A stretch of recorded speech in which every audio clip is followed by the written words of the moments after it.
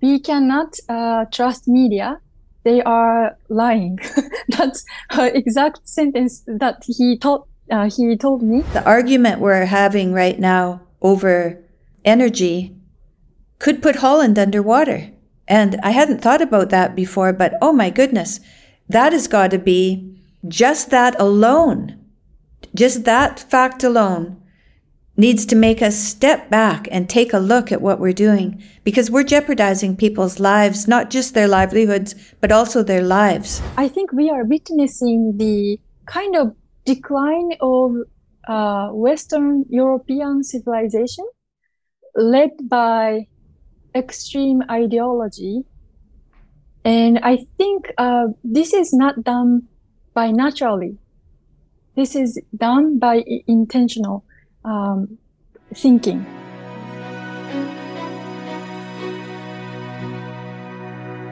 Hi, Masako. Hello. Good to see you. Yes, nice to see you again. So you've been in Ireland, have you? Yes, and I'm in London now. Oh, you're in London.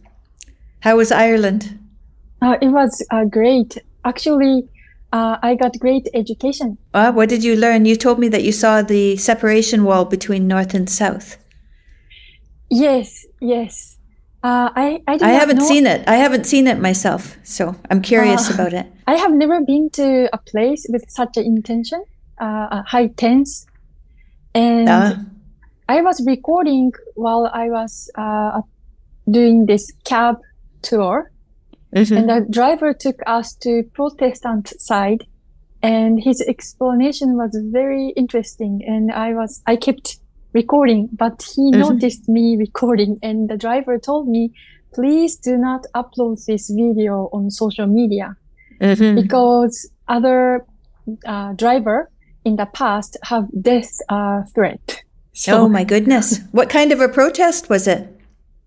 No, it's a Protestant area. So there is a wall. Oh, okay. One Protestant area and Catholic area. Oh, so, Protestant area. I get it. Okay, so there's still tension there then between Protestants and Catholic people. Yes, very much. Yes. I see. That's too bad.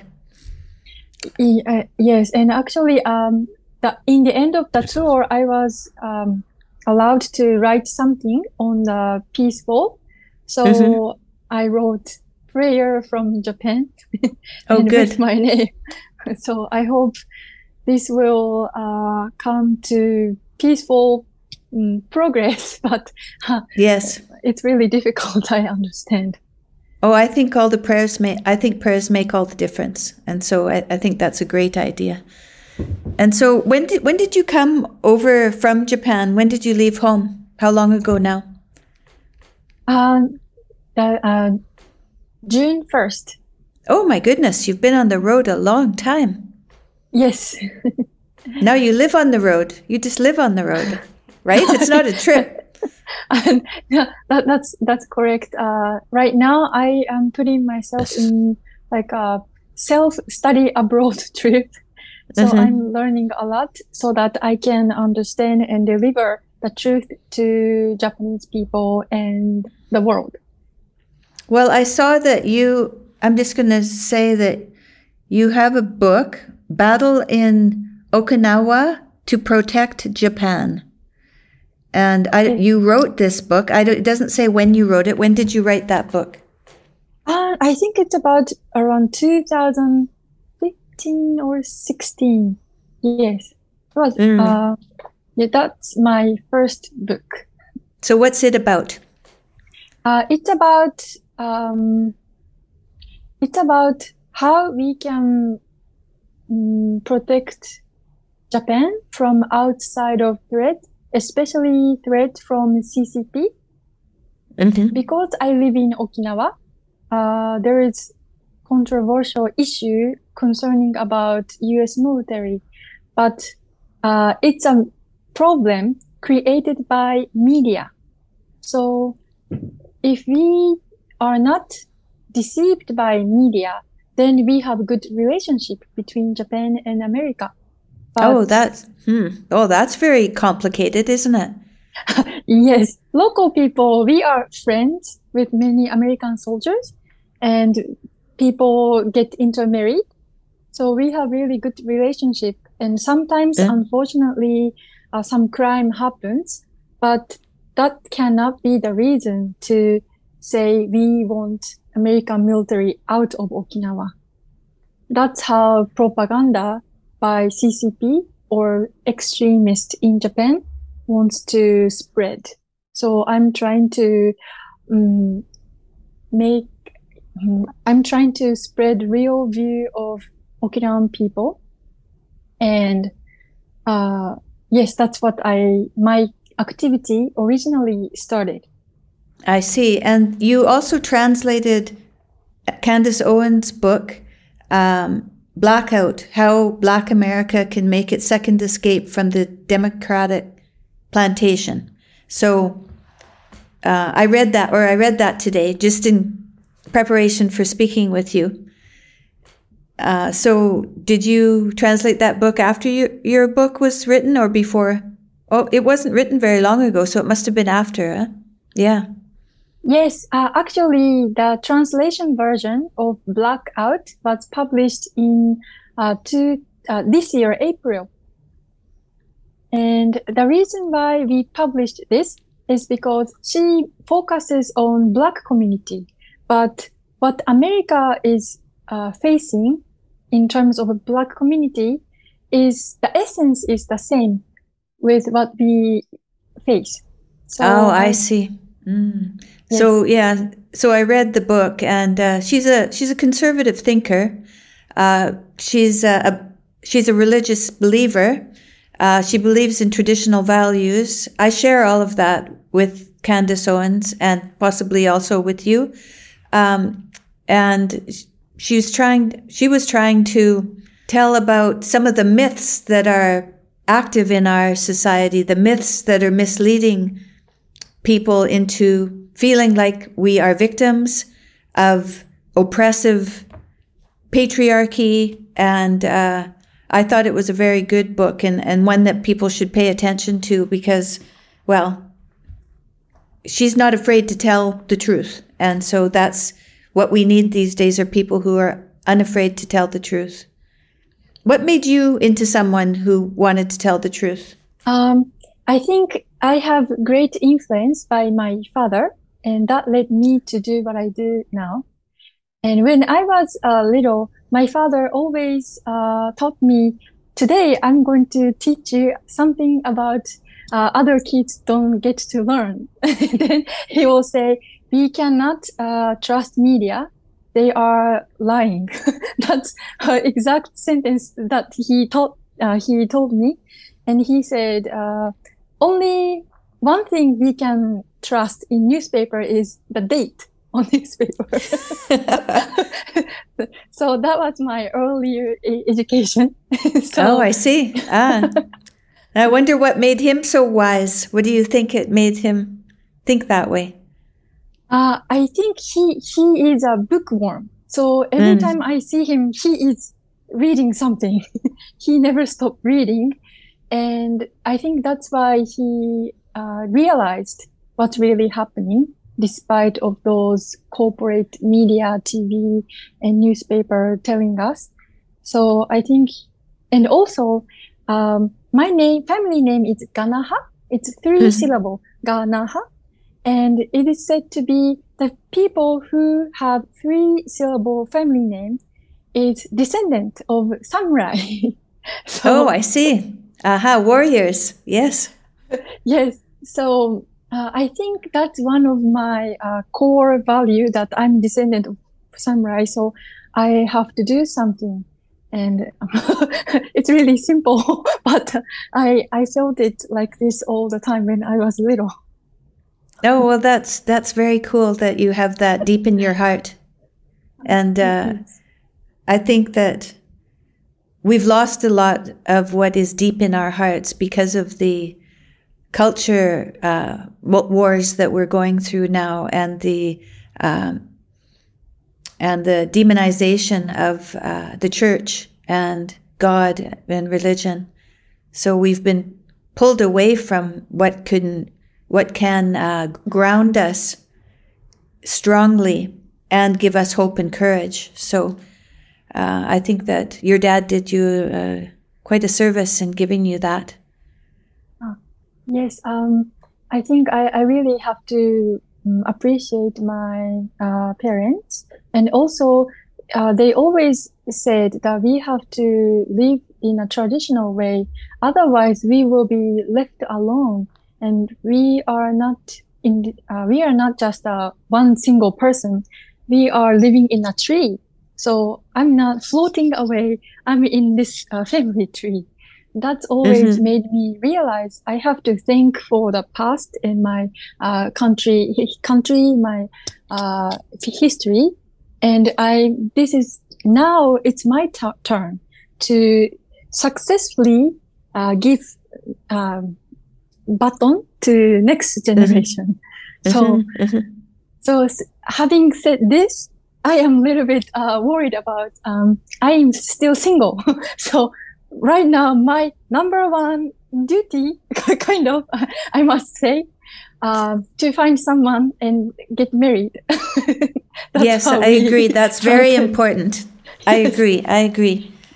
Yes. And that's something that has also been forgotten, or at least women have been dissuaded from following their dream of being married and having a family rather than being completely fulfilled by their career.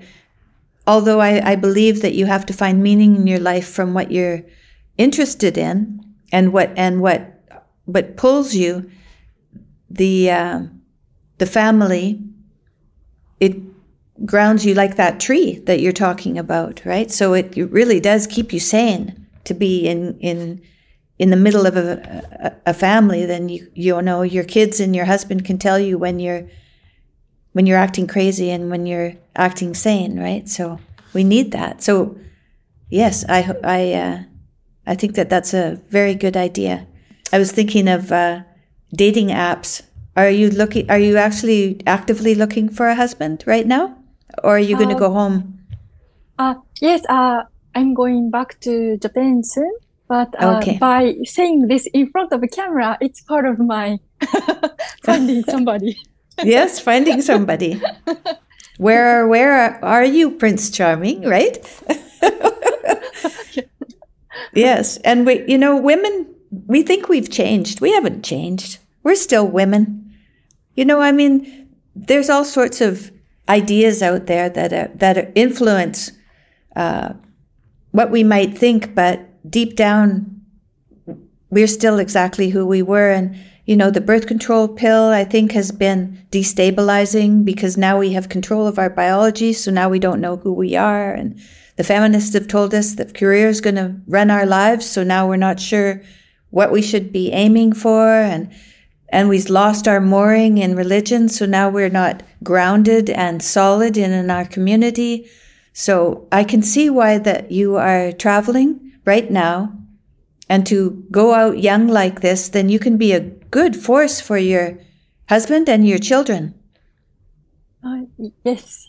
I hope I will be a good mother and good wife. Yeah, I think that's a great idea.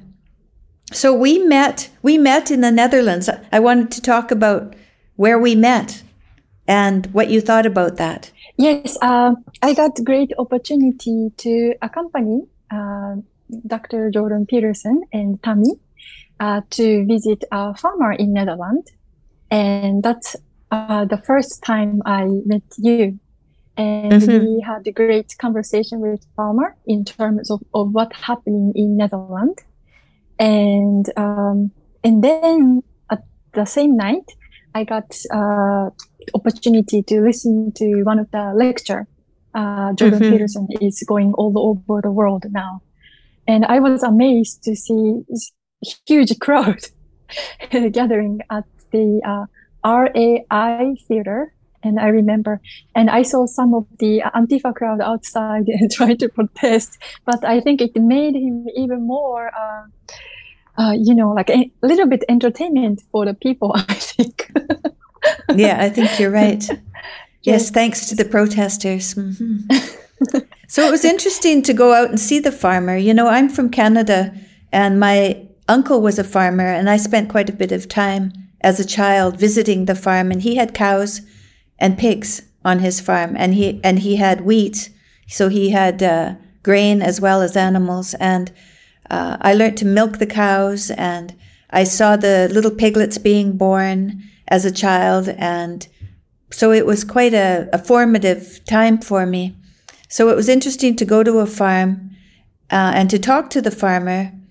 But what I was most disturbed by and had no idea about was that the electricity on his farm pumps the water from the field constantly. And so if the electricity grid doesn't work, and if the electricity goes off, then he would be 4 meters, his farmland would be 4 meters underwater. And that really means that the whole idea of the crisis, the argument we're having right now over energy, could put Holland underwater. And I hadn't thought about that before, but oh my goodness, that has got to be just that alone. Just that fact alone needs to make us step back and take a look at what we're doing, because we're jeopardizing people's lives, not just their livelihoods, but also their lives, their homes, their country. You know, this is just, it's absolutely crazy. So I was very grateful to be there. And we were there with a reporter as well, Michael. We were there with Michael as well. And he seems like a very thoughtful and careful person who's putting himself forward to understand what's going on in the world as well. I was honored to be able to visit and research so many things, especially on energy crisis with war correspondent Michael Yan. I greatly admire him, and he thinks that whatever happens will affect in Western world, will affect directly to my country. And I'm trying to wake Japanese people up by letting know what is happening in Europe. And as you mentioned, there are so many things in near future that could happen. And according to Michael, he says it's too late at this point to recover what we have. So we have to prepare, but it's gonna only make less, but the disaster will come. So I'm so worried about people in Europe too, in Netherlands also. And I got a message yesterday from a Japanese person living in Netherlands.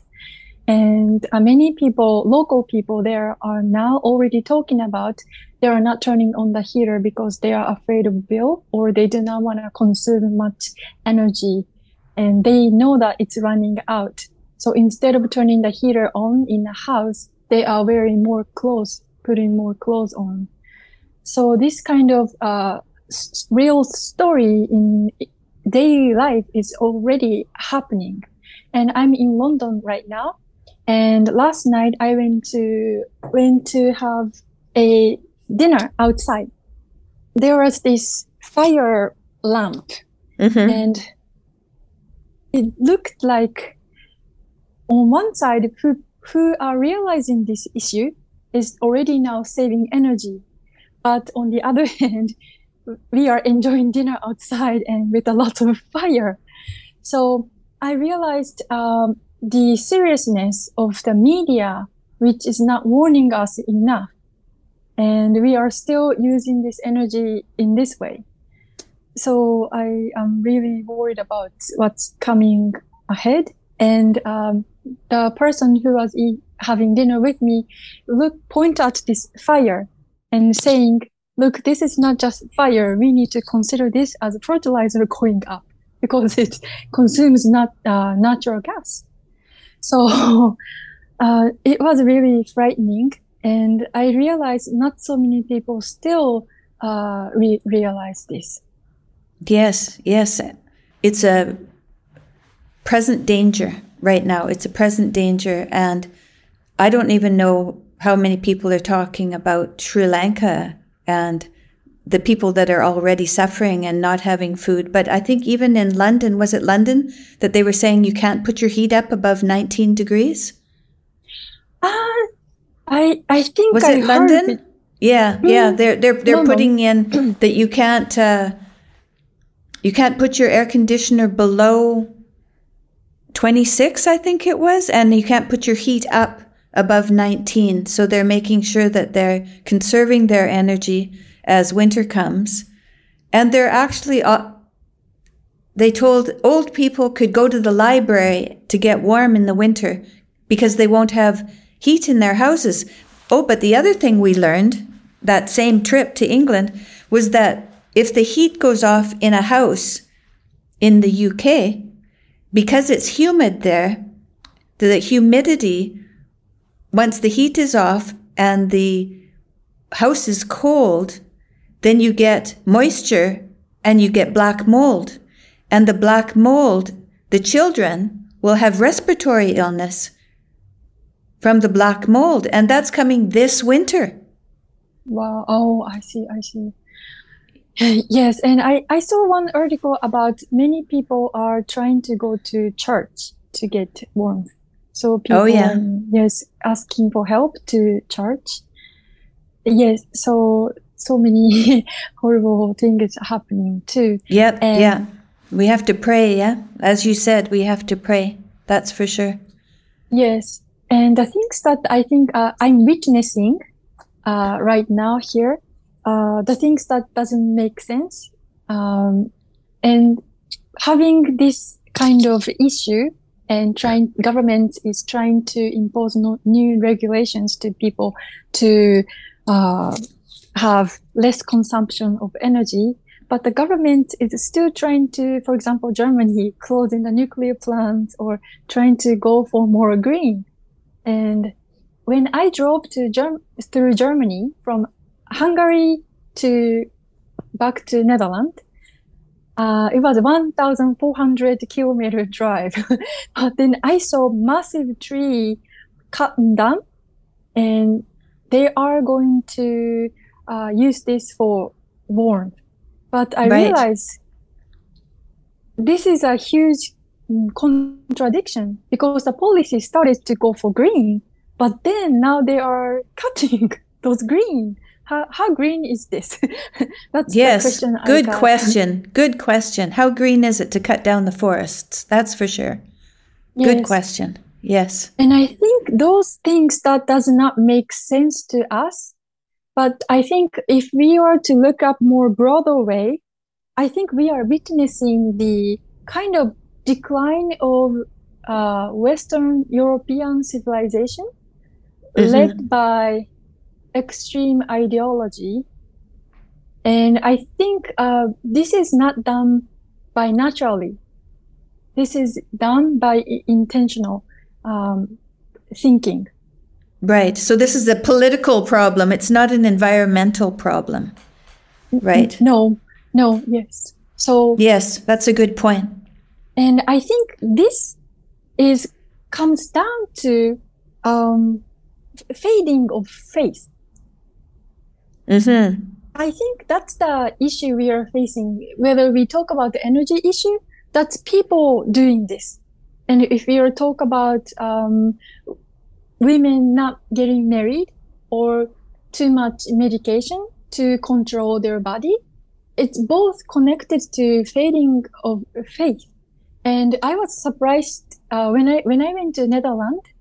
There are many churches, but many of them were turned into shopping center. Yes. And condominiums, yes. Yes. So not so many people are religious anymore there. And even the people who are rising up, like farmers or people who support farmers' protest, I asked them, how many people are religious here? And the people who talked to were like looking at each other, and we don't go to church anymore. So even the people who have conservative idea and trying to raise their voices, they are not faithful anymore. So I think it's not about just left or politicians. But I think the problem is everybody is belonging to this problem. Yes, I agree with you. Realized. Yes, that's smart, because I do believe that at the more I travel around and look around, the only answer I can see is a return to the belief in God and going to church, supporting your community through the church, civic duty. So going to church, joining the school board, being a person who is joining the political parties. The only people who are in charge now, we've left it to the radicals.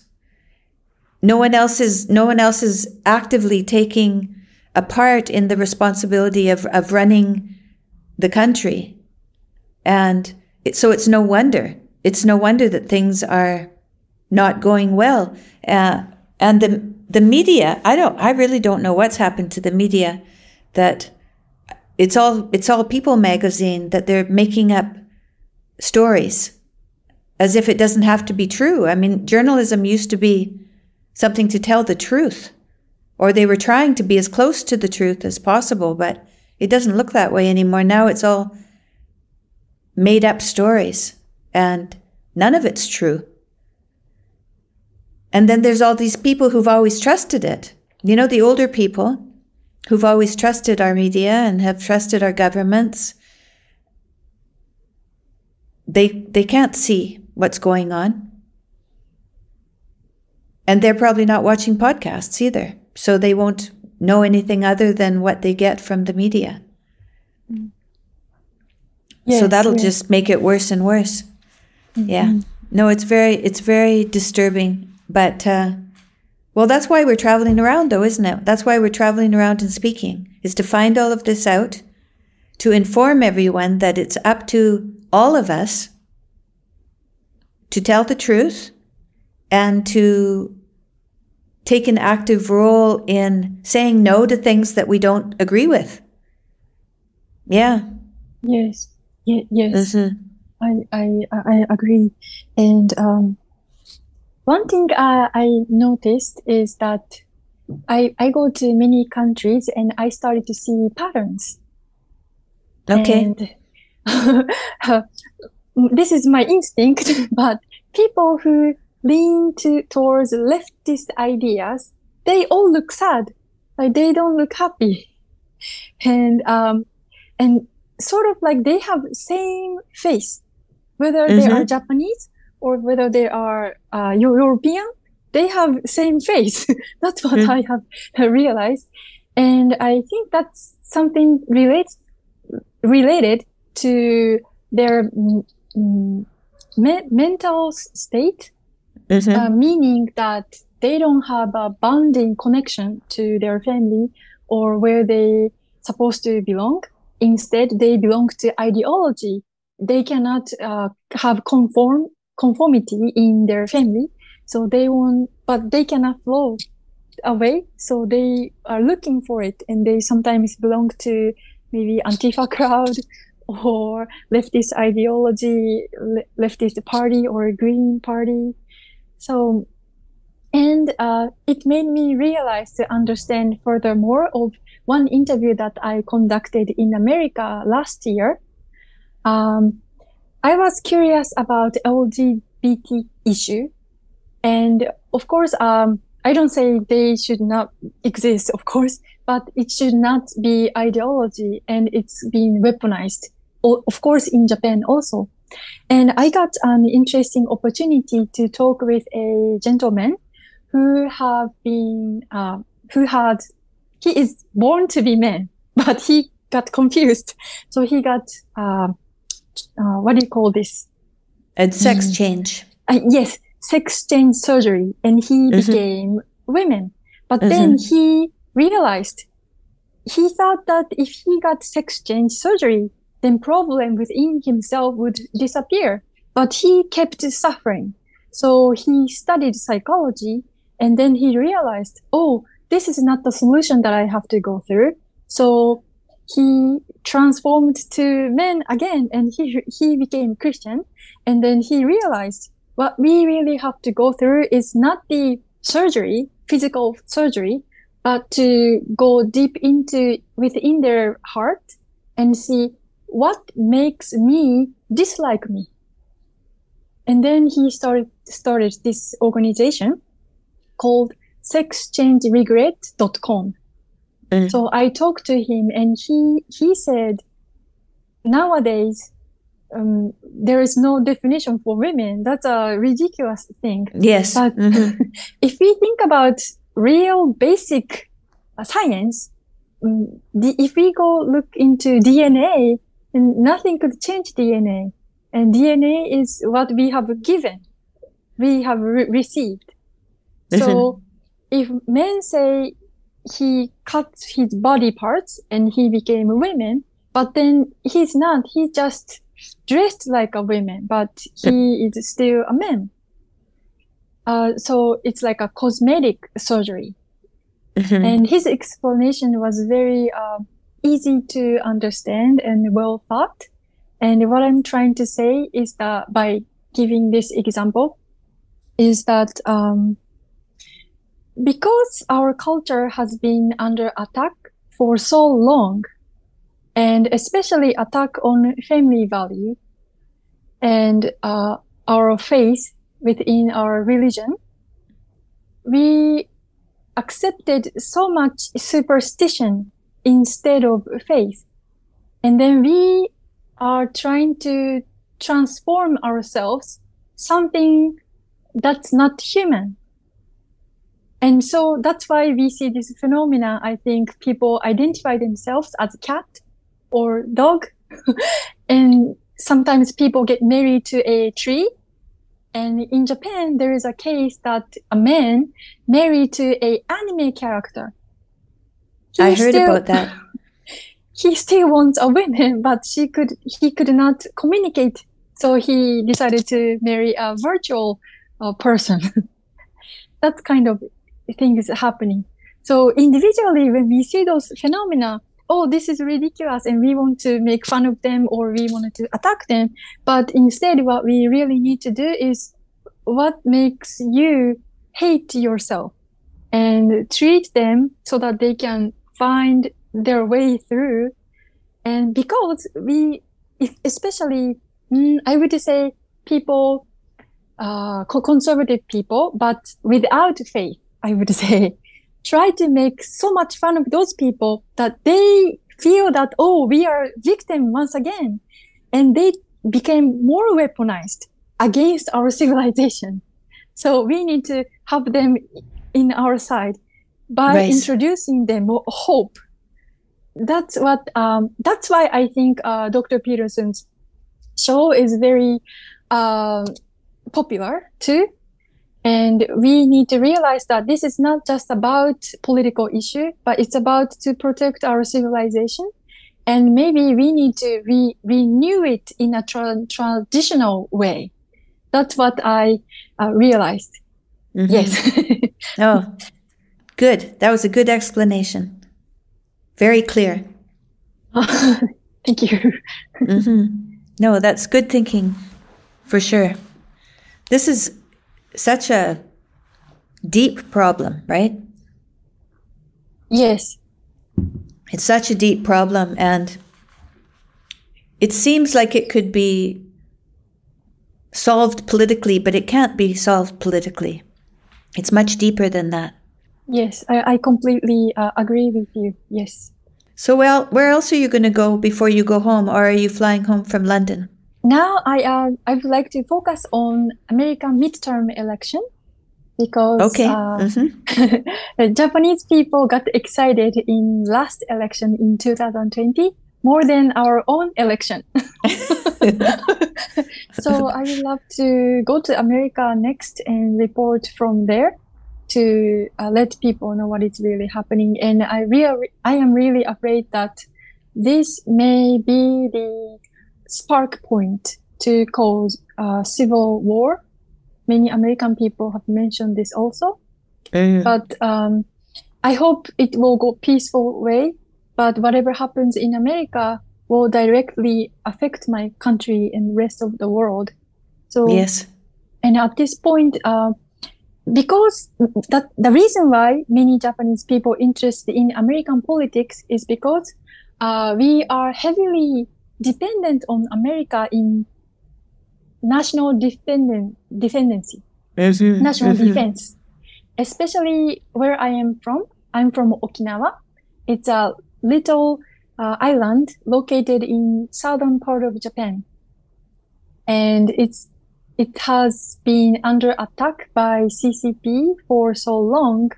And if something goes bad in America, then that will be great opportunity for CCP to advance this threat.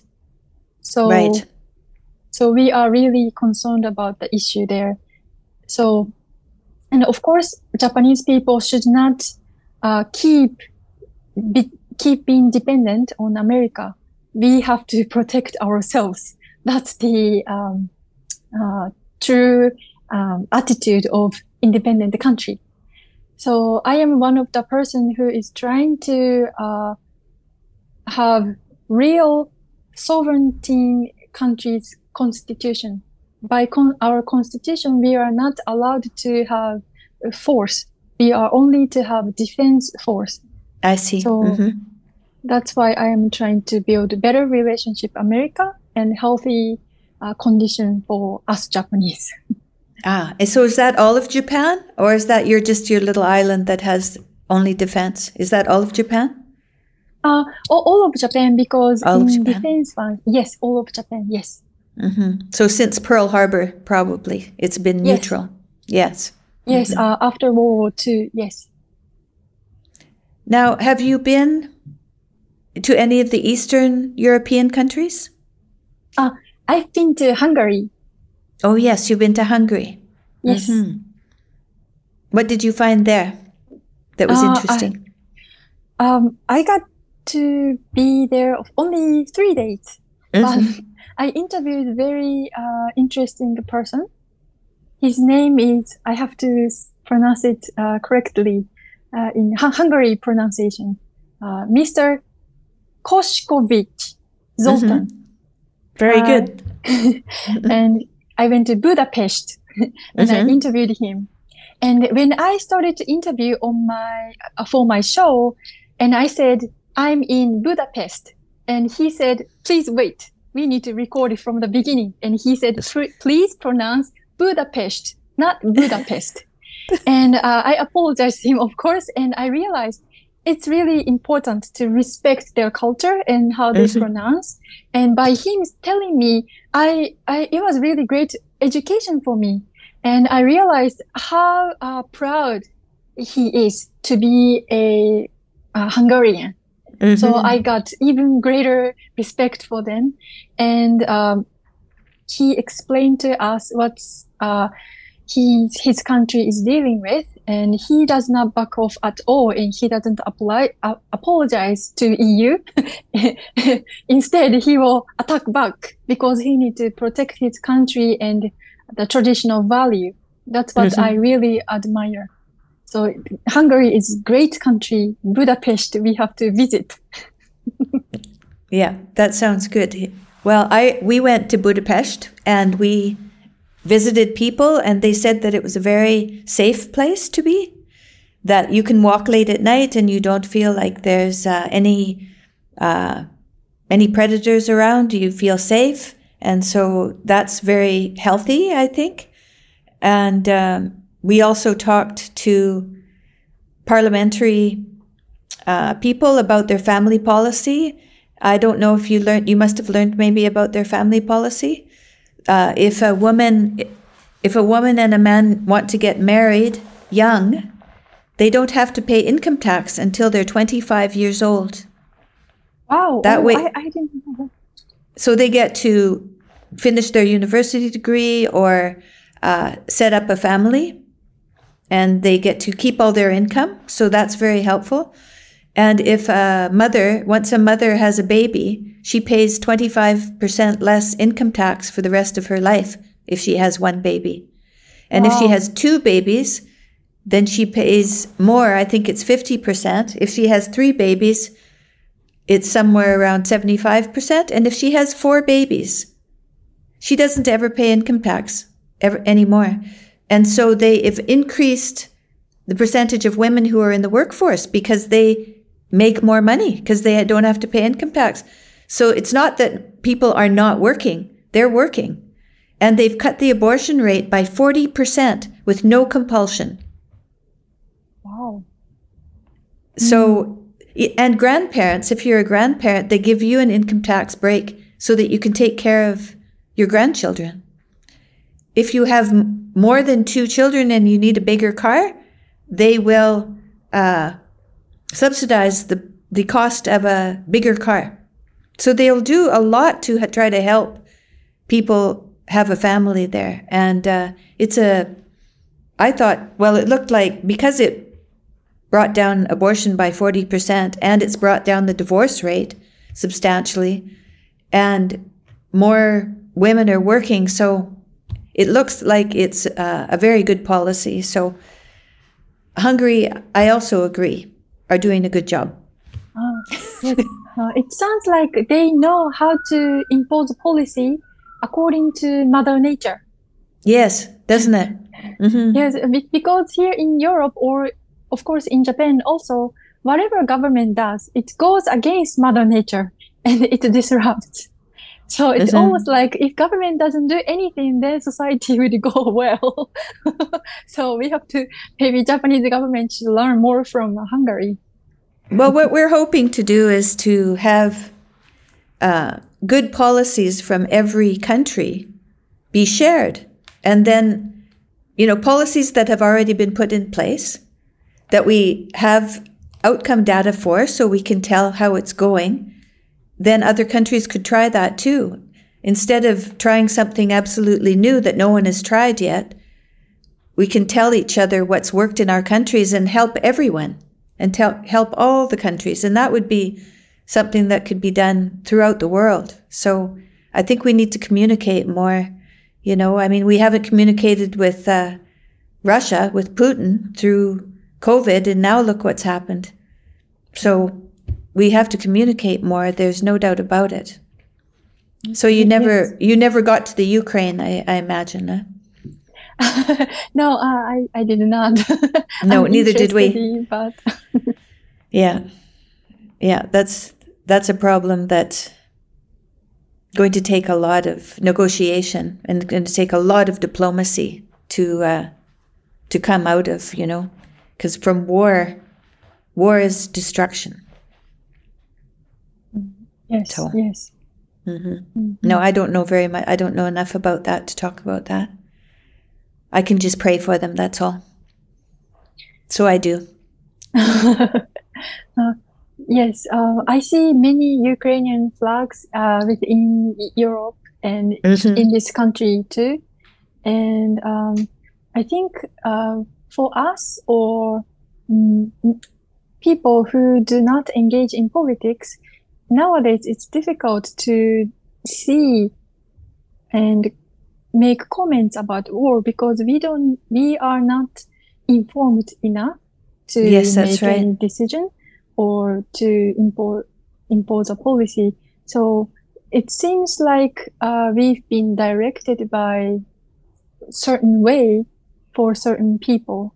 So I'm trying to make myself be cautious about being manipulated by information and media.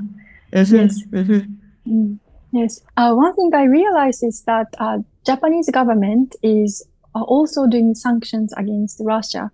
But what brought this, the outcome of this is becoming Russia and China come closer and make even more tension for our national defense. Meaning, recently, one American journalist, her name is, I forgot her name, but she came to one of the disputed camp called Camp Schwab, disputed by media, I should say.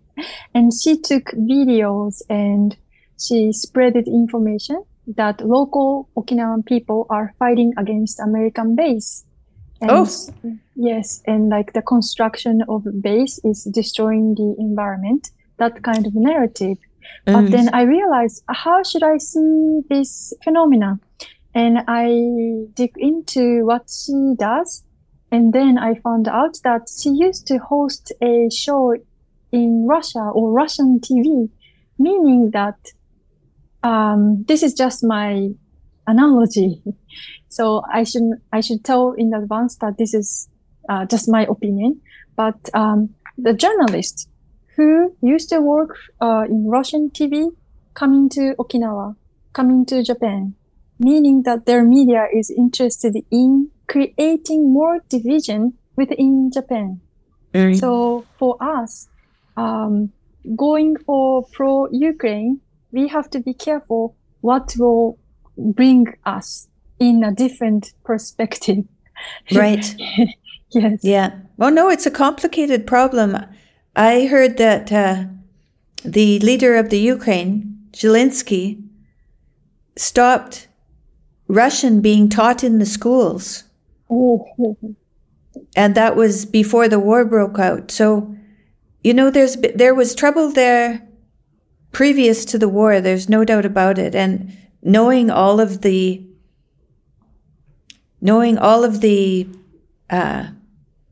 issues that brought this war about, like we just don't have the whole story. Yes. And so it's very hard to say that you're pro-Ukraine or pro-Russia because we just don't know enough of the situation. The best thing to do would be negotiation, diplomacy and negotiation. Yes, but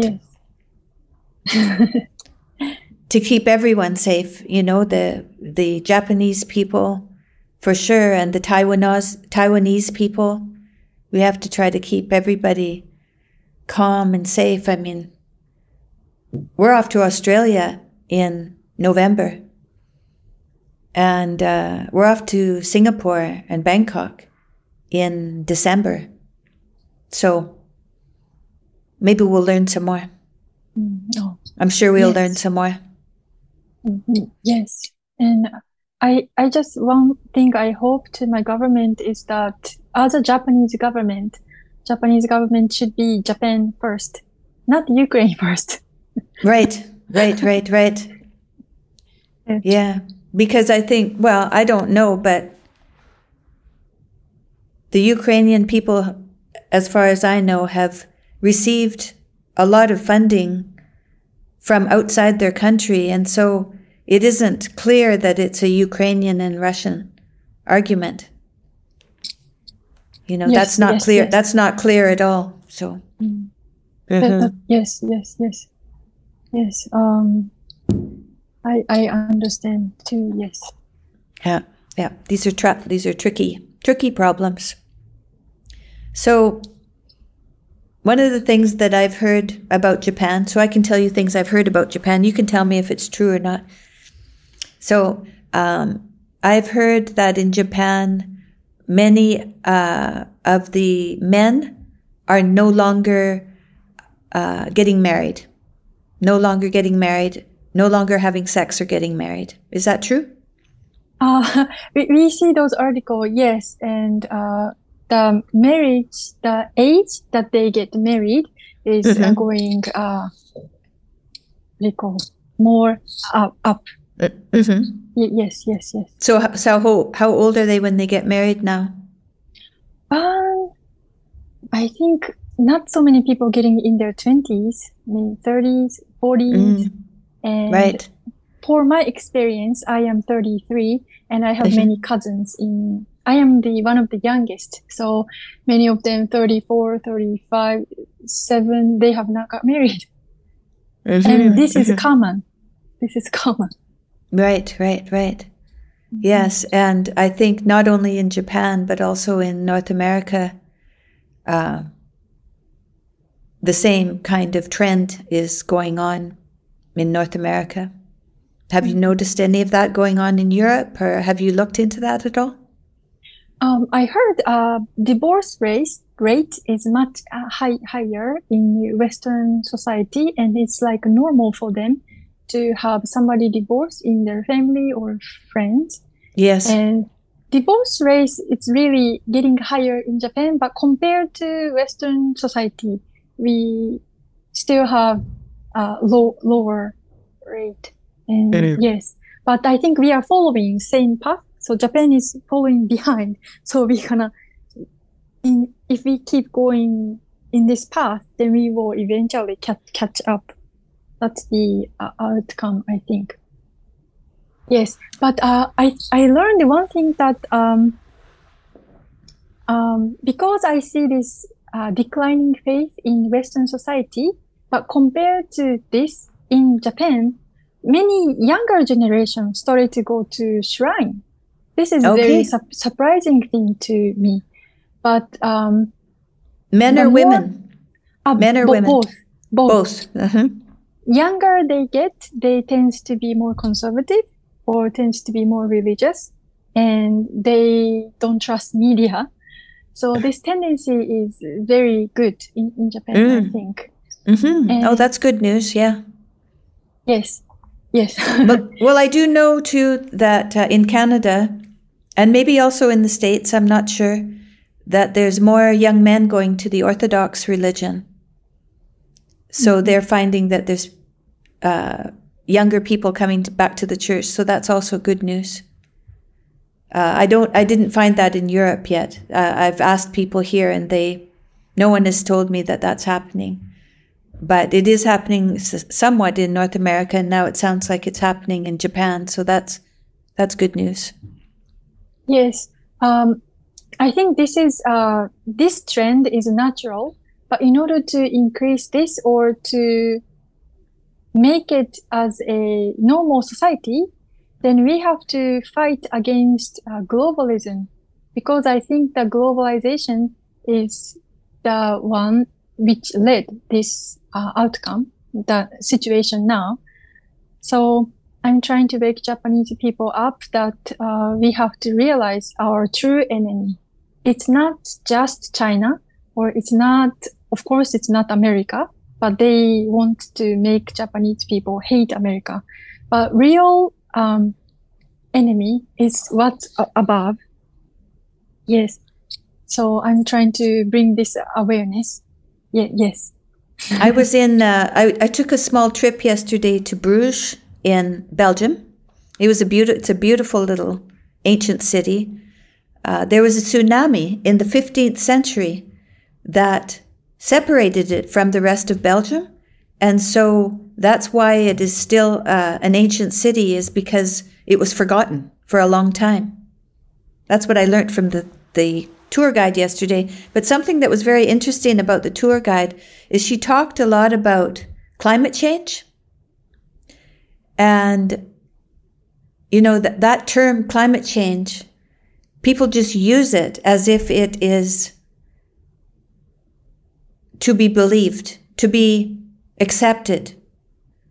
We've had lots of rain, that's because of climate change. Or, we've had more wind lately, well, that's because of climate change. It's very hot today. Well, that's very unusual because of climate change. Our weather is it's not as good anymore. And these are narratives that people are sharing with one another and just accepting. And that's been brought to us by the media and by environmentalism. Oh, yes. When I arrived at the airport in London, the first sign that I saw was about climate change at the airport. It was, Yes. So it has become sort of like a cult religion that we have to all engage in this. And I'm trying to see. Yes. Okay. I will read this sign. We need to talk about the elephant in the airport. Climate change. That's the sign the first sign people who landed in Heathrow Airport will see this. So it has become a religion, or it's imposed us to become our religion, pseudo religion. And one video I would like to introduce is called They Live. The title is They Live. Have you seen this movie before? No, I haven't. It's a very unique movie. It's old, but the main character, he works at a construction site. He works at construction site. But one day, strangely, but he find a sunglass on the street, and he just wore it. And then the world suddenly changed. And I know. It's I've watched it, but it has a different name. Oh. I know that movie. So yes. Oh. Yeah, okay. I know the movie, but it's got a different name. Okay. Yes. I think Ryan Reynolds is the actor. Yes, I think. Yes, right? Yes. Ryan, yes. Yeah, that's a fantastic movie. Yes, it helped me to understand. Yeah, how did it help you? Before I studied information operation, I was only focusing on little newspaper.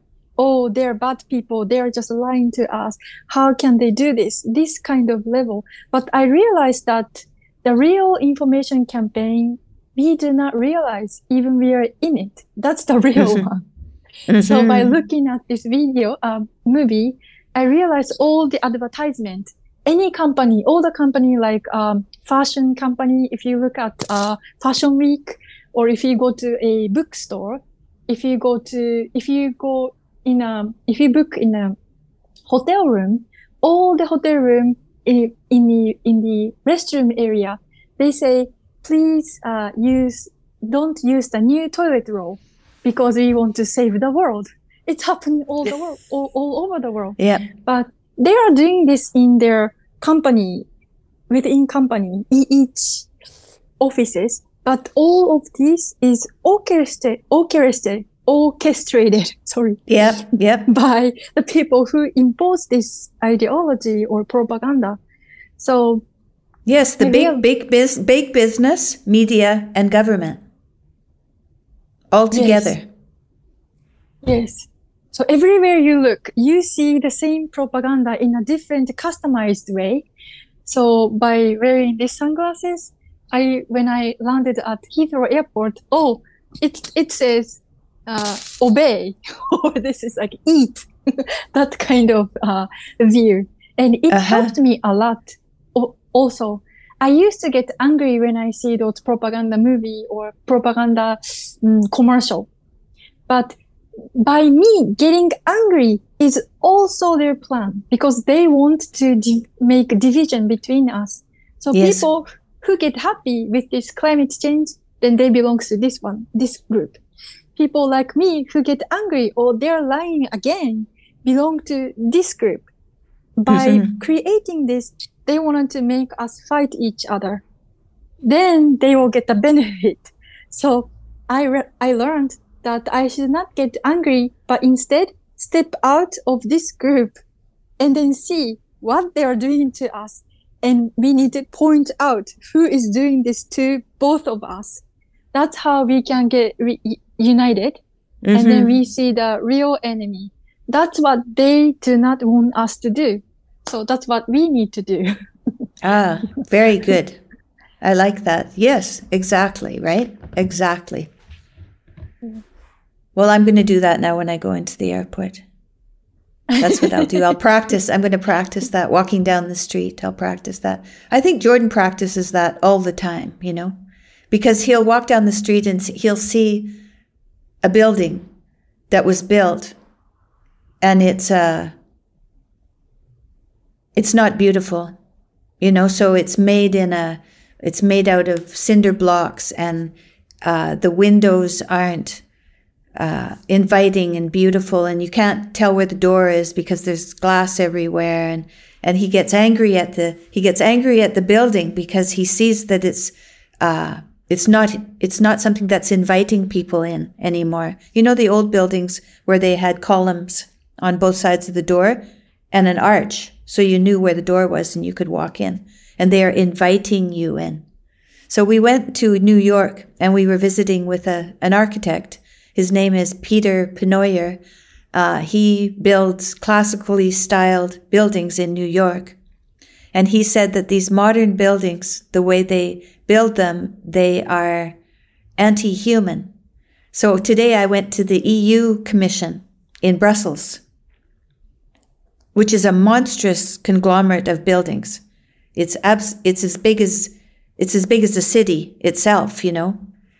I don't know how many buildings belong to the EU, but they're each monstrous buildings. And they're all very, very modern looking buildings. You'd have no idea how many people are in there, or if they're looking out, or you just can't see. They're not human-sized buildings, and they're not inviting you there. You know, when we first arrived, we had to walk up 2 flights of stairs outside. So you don't even know where you're going because you're outside still, but you're walking upstairs. You can't see the building or anything from there. So you're walking, and then you come out onto a cement patio, a very large cement patio, and then you walk over to this building and you're inside. But I wouldn't be able to go there by myself. I wouldn't have had any idea where to go, how to get in, or even how to get out. So these modern buildings too, and that has been quite a while that they've been built. And I went to East Germany and West Germany, and if you go to East Germany, we went to the Stasi Museum, which was a jail, a prison in East Germany. And the fellow who runs the museum was a prisoner in that museum. And so he was telling us about he was there for a year when he was 19 years old. His father had died, and he had come from a very loving family. And his uncle had been sending him American jeans and T-shirts and things. So he was listening to Deep Purple music from the 60s. He was listening to music from the 60s, wearing American clothes. And then his father died, and he was listening to a shortwave radio, and he heard how many people were being killed trying to get over the wall between East Berlin and West Berlin, but nobody was talking about it. He didn't know that, but because his father had just died, it became very important to him, and he made a big banner, and he took it to university the next day. But before he could unfurl it, the police came and picked him up and put him in jail and charged him with conspiracy and kept him there, and then brought all of his friends and put them each in a cell and interrogated them, and then brought his girlfriend and sat her across from him and had her show him her wrists, and her wrists were bandaged. They had bandages around them, and the police said, "It's a good thing we got there in time to save her life. We hope this doesn't happen again," because they were trying to get him to admit to all these crimes. So he admitted to the crimes and was kept there in a cell, and so was his girlfriend, for an entire year. Anyway, he lived, and he showed us around the museum. But while we were in East Germany, we saw that every building looked the same, absolutely the same. You know, the communist style is to make everything beige and nondescript. So there's no you couldn't ever tell anybody which building it was because they all look the same, right? So they keep everything anonymous. That's how they divide. They divide people. And what's happening in our society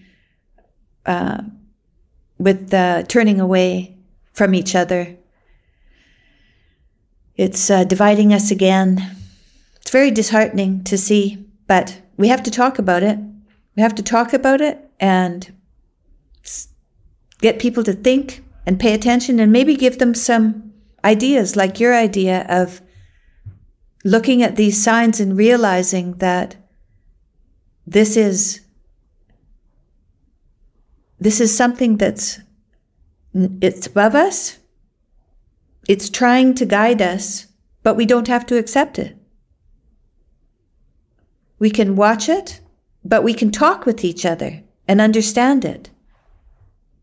And be stronger when we speak to one another. Anyway,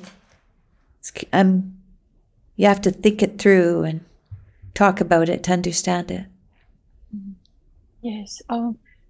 For the course of me learning about information operation, one book which helped me a lot is called Rape of the Mind. It talks about... Who's it by? It's Used Miulo.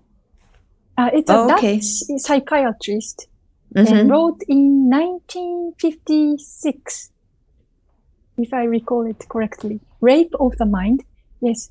Rape of the Mind. Yes. What I learned is that I think it's related to our blindness of we can be omnipotent. Our body can rethink. We sometimes fall this trap that whatever we think is created by fear. But actually, our body can be heavily manipulated. And this book talks about giving the example of how during the Soviet era, how they tortured people. And he talks about not torturing physically, but torturing mentally. They can influence much more to human being. And then it a little bit describes about how our nerve system reacts to the fear. And so what I'm trying to say is that I think we need to understand how easily our body can be manipulated by outside influence. For example, if we go to a store and there are so many chocolates and I'm thinking, which one should I get? But I think I am choosing the chocolate, but maybe the chocolate package is attracting me and chocolate package is picking me. So this kind of mechanism, advertisement, is really have huge influence. And this is just a daily life story. But by reading Rape of the Mind, we can understand what has been done nowadays to us, so that we can realize, somebody above us trying to manipulate us. I think it gives us a chance to realize this existence and the mechanism that it can really happen, and it really happened. Yes. Yeah. Yes, and it's happening. Yes, it's happening. Sure. Yes, it's so Rape of the Mind by Joost Meerloo. Yes. Meerloo. Yes. Yes, so that's from, you said it's from the 50s. Yes. He himself got captured by Nazi, and then he got tortured once. And he realized, if I get caught twice, then I will be dead. So he escaped to different country, and then he specialized in this kind of study. Yes. So it was a really interesting book to read. Yes. Yes, it says Meerloo asserts that totalitarian methods can turn anyone into a traitor. Yes. And happily, but they don't realize that it's been like their mind and their mouth acts differently. I was saying it clearly what I have done as war crime, but I knew I didn't do it. That kind of mentality. Right. Yeah. Well, I'll take a look at that book. Thank you for that. Rape of the Mind. Yes. So much trouble. So do you have anything further that you want to add to the conversation? Lastly, I would like to really thank Tammy. I call you respectfully Tammy, and for this opportunity.